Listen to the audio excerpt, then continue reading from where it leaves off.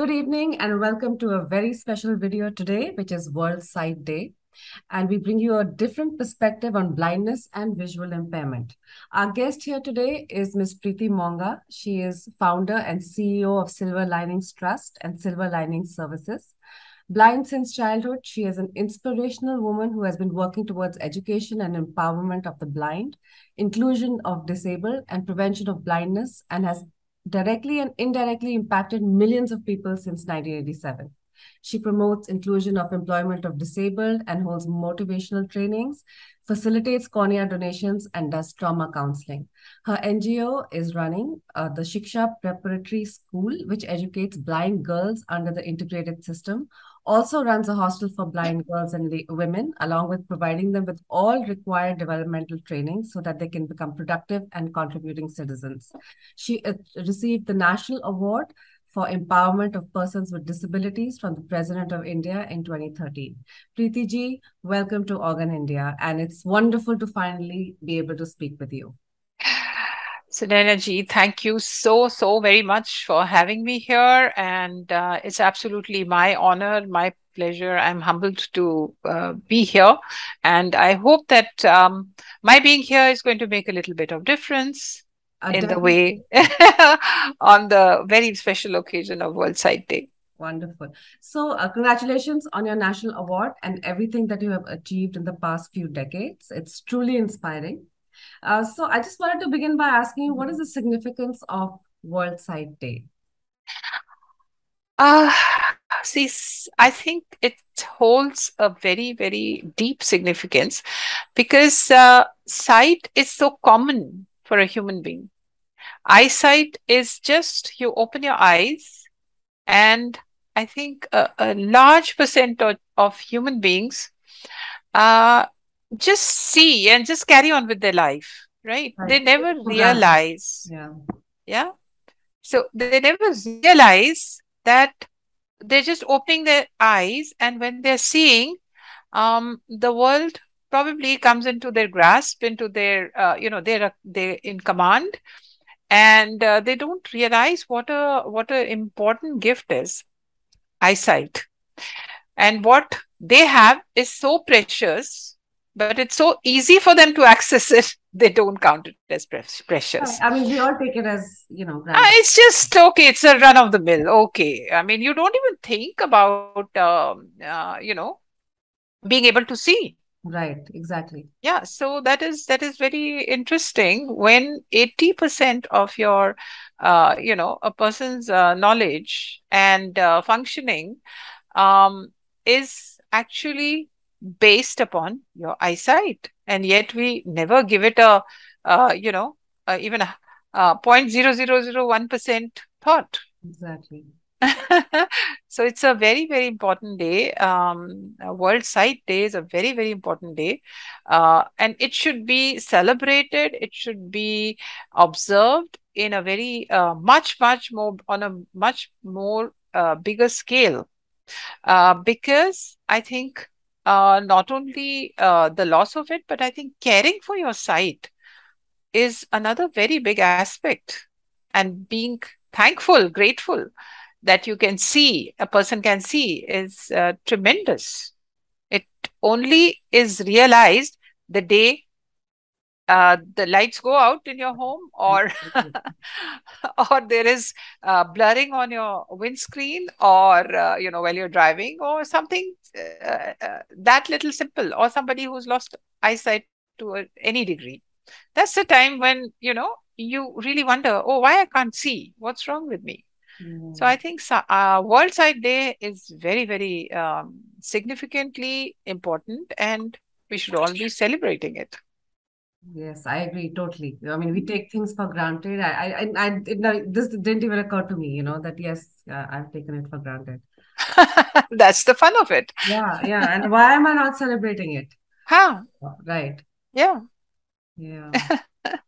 So, Silver Lining Trust, how did it come about? I mean, you've written, I've read some of your blogs and Yeah. parts of your Yeah. books that you've been educating as a child, you've been educating, training, and empowering blind girls, boys, women.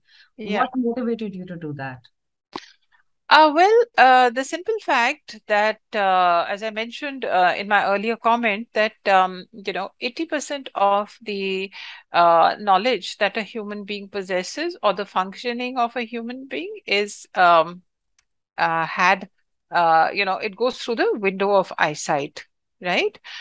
And it's a world made by sighted people for sighted people, and the people who don't have the gift of eyesight, or who've lost their sight due to any reason, have never been thought about.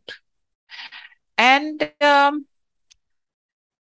what happens is, when you don't have the gift of eyesight, it may be due to any reason or any point in time. Uh, it is very strange. we, as you know, I'm totally blind myself since childhood. And um, we miss out that 80% chance of acquiring the knowledge the way it is presented to us in the world. Correct. We are completely oblivious and we completely lost. We just don't know what the world is all about, what happens, how the world goes round, how to aspire, because we don't see anything, we don't aspire. A lot of things are not available to people without sight, are not available to them. And hence, even if they do get some kind of an education through a school, special school or school for blind, um, you know, Mm. uh, it's not a 360-degree education. It's just a bookish education. Suppose I talk about Mount Everest, you know.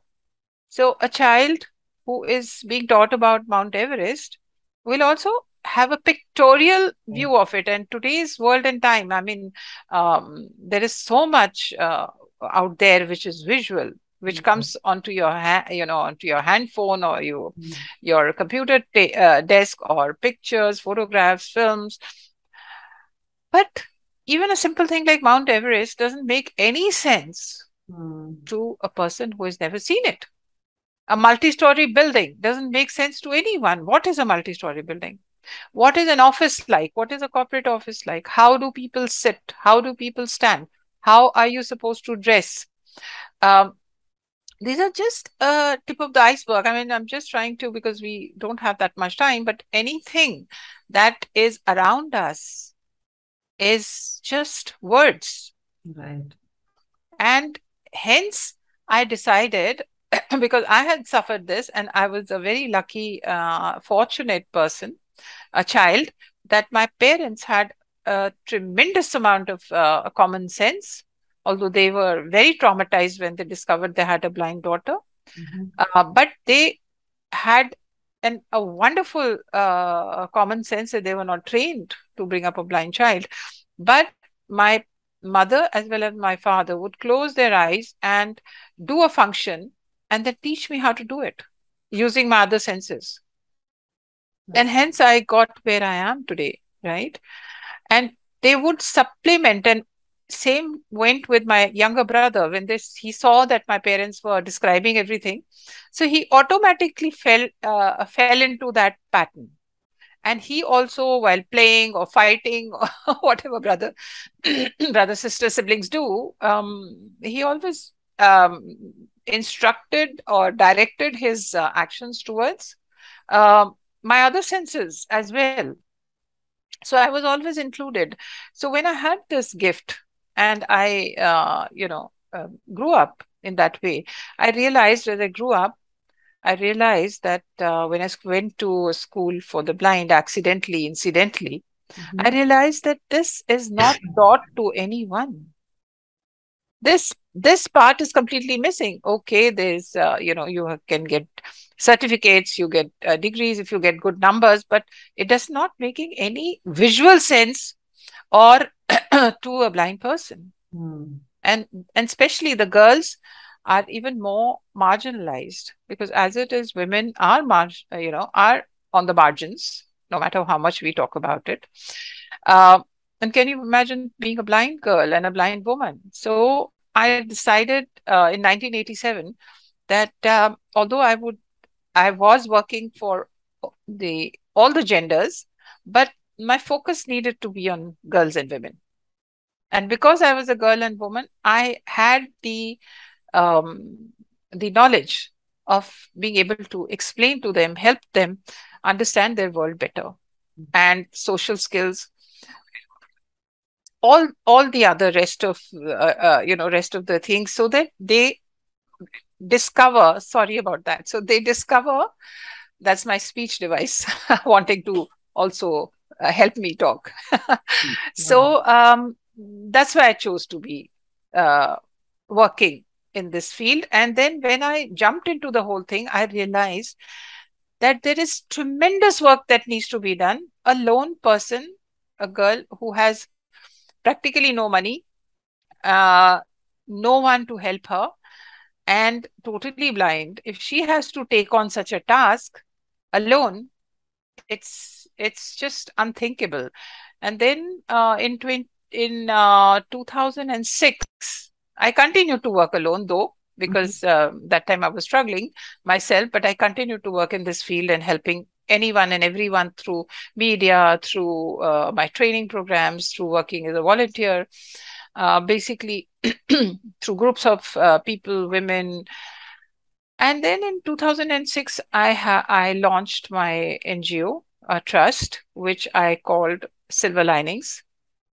That's how Silver Linings came about as a trust. But my work started in 1987, and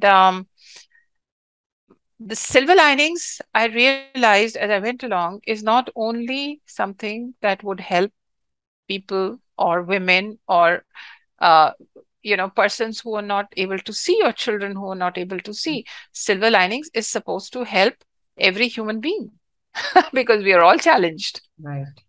So that's how this whole thing came about. Really amazing. I also read that you had some problems in with yourself in schools. You Yes, were of being told course. that you dare to dream, about Absolutely. being Absolutely. educated, about getting married, uh, and then you went out on to become a single mother. You fought Absolutely. back on your own terms. It's a long, It's fruitful long journey. story. Yes.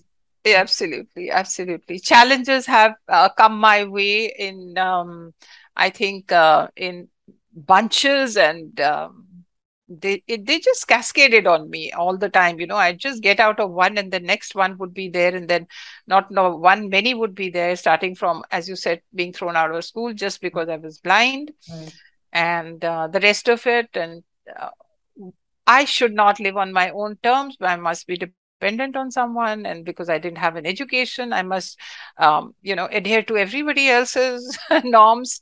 So challenges have continued. And of course, my blindness has been a very major challenge. When you can't see, then things become magnified, the challenges. But I still feel that, every human being has challenges. And hence I freely share.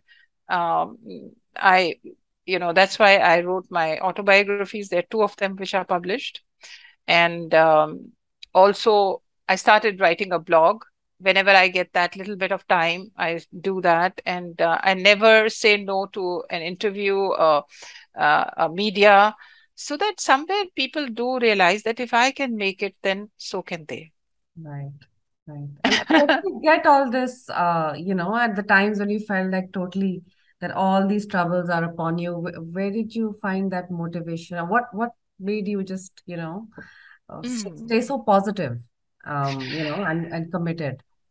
Well, that's a very interesting question, which I have to answer a lot. Mhm. Because, yes, when you're down and out, you know, uh, it is very, very tough to look at the positive side of life. It's very, very tough. But since a child, since I got my disability, my father is the person who always, with his knowledge of the scriptures, the Guru Granth Sahib, and other, he was a very well read man, and he always told me, he said, you have to make yourself strong.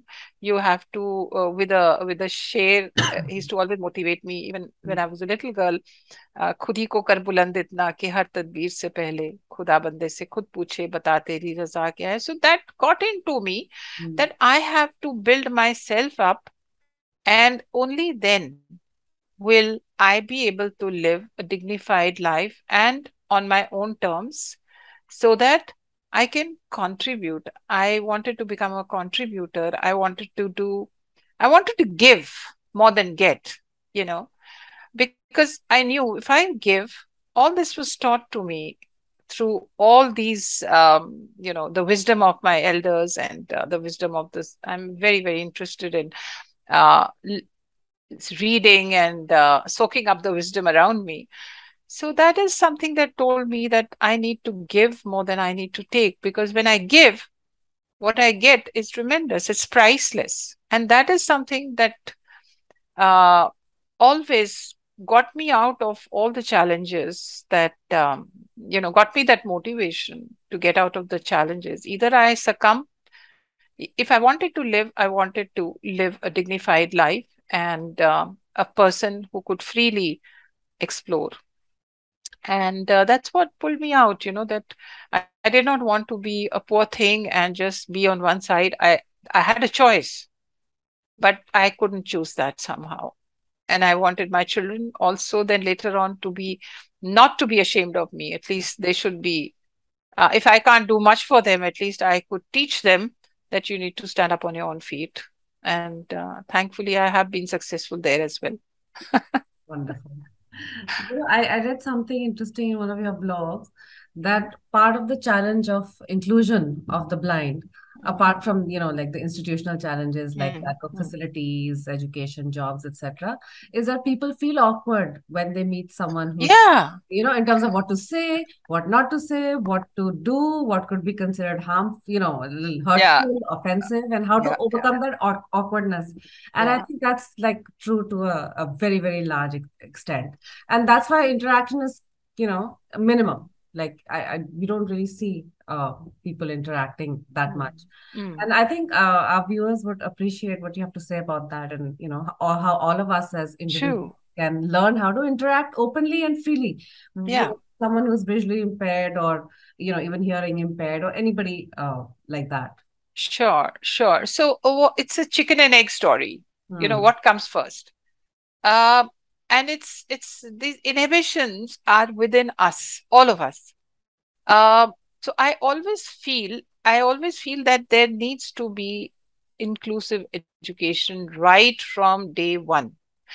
The families also, you will notice when a child, they have a blind child in the family, this blind child is given extra care, overprotection, or on the other hand, neglect, complete neglect. Hmm.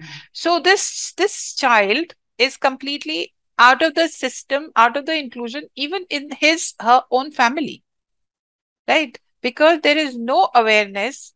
Let me give you a very simple metaphor that people could understand simply, that if you have to close your eyes or live without electricity for one night and have to do everything from bathing to eating to working to settling your things, finding your stuff, you won't last more than 5 minutes, because a human being, a sighted person, is so much dependent on eyesight, Hmm. that they feel that somebody who cannot see has to be alien or has to be super human, or or is such a mystery. How do we get along? Till even now, I get questions like, how do you, how can you manage to cook? You cook? Oh God. How do you manage to dress? How do you manage to choose your clothes? I mean, it's not their fault. It's the lack of interaction, lack of being together throughout. If the children, parents are educated, if the world is educated that it's okay if someone can't walk, you just help that person along, take him along, take her along.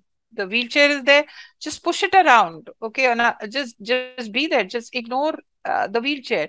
If the person is blind, just you can link your arm through hers, and you can also play a running game or do anything. So this will open only happen because children are not yet tuned in and tutored.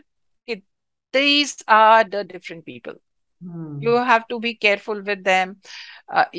Children fight, children do, they normal, naturally they grow up, and then they will find no difficulty in interacting with any kind of a person with a disability or any kind of a human being.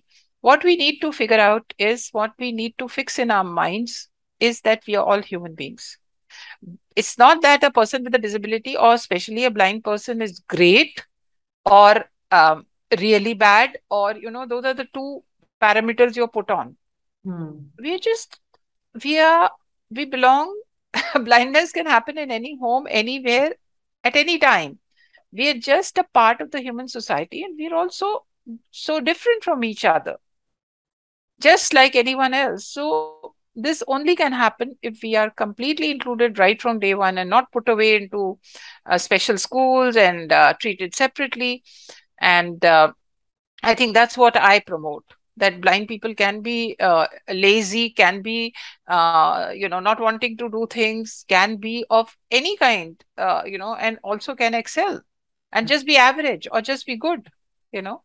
So we need to understand that, don't look at a wheelchair, don't look at impairment, just look at the human being and just relax. Even if you're offensive, at least that person will shout at you that, hey, I don't want to be talked to. So that's okay. That even people who are sighted, not everybody gets along with everybody. Right. Yeah, so it That's just needs good. to be Yeah. normal, Yeah. Yeah. just Hmm. more interaction, more inclusion. And that's why I'm fighting for inclusion all the time. And do you feel that it's there at all in companies, offices, schools, colleges? Are we Ah, are we heading to that, in that direction or not at all? no, no. We see, we there are laws in place. There are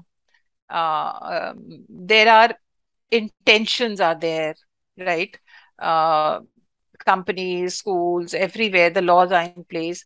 But let me tell you, this has two sides to look at it. One thing is that we in India are so heavily populated. We all feel, as any human being would feel in such a heavily populated country, that the jobs are less. Even people who don't have any disabilities, highly qualified people, are jobless today, right? So there is not enough. First of all, I don't believe in that there is more than enough to go by. So that also promotes that we should put people into classes, into communities, and say, no, this is not for you. For you, if we take a blind child into the class, then we have to have a special something, and which we don't have, so we don't want to take the child. So I think the division is more from the feeling of lack. It erupts from there. Okay, how can we marginalize and push people uh, on the margins, so that there's more for the for the masses, right? That is one thing. And the other thing is lack of understanding, lack of awareness that it's okay to be together. you know that's what social systems are. So I feel that we are trying to go there, but we are not succeeding very much. Very, very little success is there.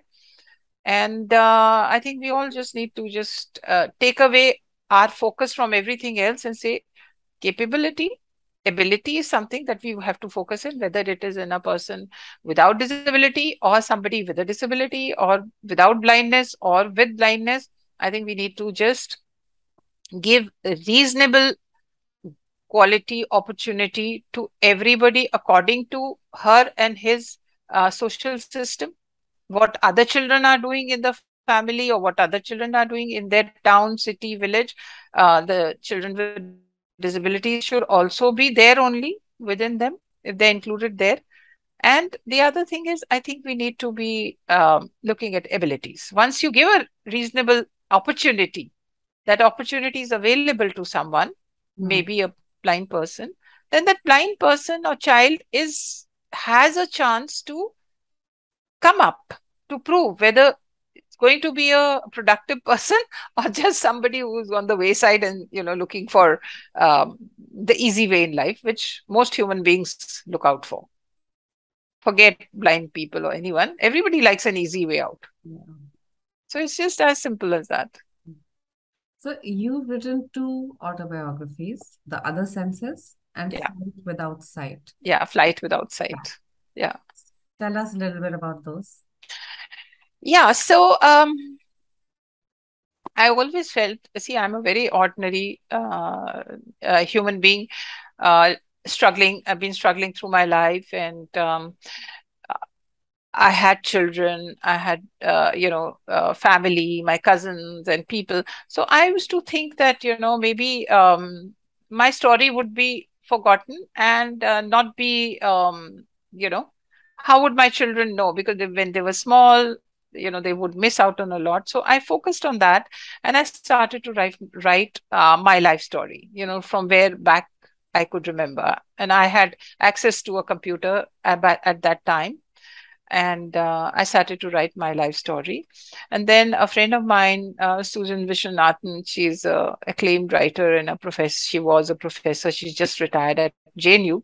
So we used to travel by chartered bus. So she said, "Why didn't you're writing?" So I told her. So she said, "Why didn't you send it to a publisher? Send it to Rolly Books. Just find the, Mm. I'll send you the email ID." And I did, and I forgot about it. And they said that, "Yes, ma'am, please complete the book, and we want to publish it." And I was so zapped. Good. Then I was serious about it. And then I realized that my life story, my life's learnings are not only important for the people with vision impairment. I think those learnings and those books are a huge motivation, for anybody that would like to read them. That's what I felt.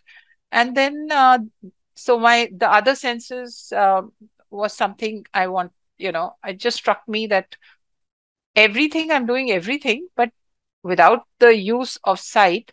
Mm. And I should call it the other senses because we have five senses, four of them are working perfectly. So, I mean, they could be better than just one and a half, which normally people use. So I called it the other senses. And then a lot of feedback came back to me that, Preeti, you haven't really written the horrendous challenges that you have faced in a very straightforward way, and I think you need to write more.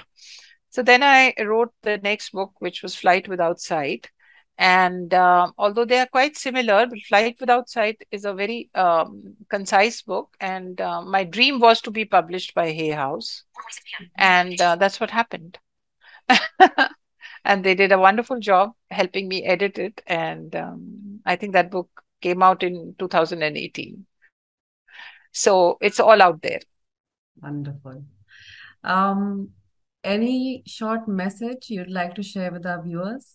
Yes, I think that, okay, all right, if people have become visually impaired, it's okay. But there are in our country so many people who are blind, unnecessarily blind. I think we need to work towards helping such people to gain their eyesight back. That is one thing. Although there is a lot of work happening, but still, people should come forward and donate corneas. People should come forward and, in fact, donate everything that they have. I mean, what do we have? This is all going to remain here behind us. So I think that is a message that I want to give. And if ever anyone finds a child, a person with vision impairment, feel free to connect with me. At least I can guide that person, guide the family, what steps to take, and help the family understand that you've only lost, the child has only lost sight, nothing else. Mm. Mm. So let's timely bring that child to any institution around their home, anywhere, so that the child gets some rehabilitation and is off into the world as soon as possible.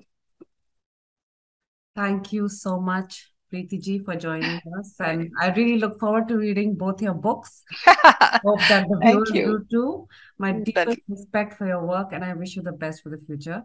I hope that Thank you. everyone watching here has been inspired not only to pledge their corneas for donation, but also to have an inclusive approach to persons with visual impairment or any kind of Any kind impairment. of, yeah, sure. And if you Thank, If Yeah. anybody would like to reach out to you, they can do so at your email ID, if that's Yes, convenient for us. certainly. Yeah. Certainly. My email ID is there. And you need to just Google my name, PREETI space MONGA. And I'm very, very accessible. Yeah, you can also look her up on Dash www.silverlinings.org. linings.org. Yes, Thank you certainly. so much, Preeti ji. It's really fantastic talking to you. Thank you so much for having me. A pleasure.